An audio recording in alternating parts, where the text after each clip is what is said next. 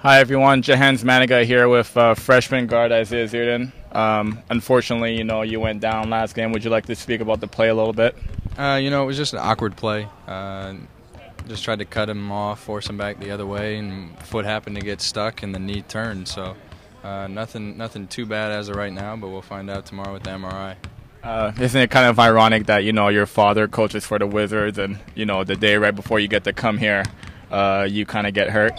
Yeah, it's you never want to get hurt, but if it had to happen, this was probably the best time. Now that we're here and my dad's here, I get to see him a little bit, spend some time with him, and also get some treatment from them.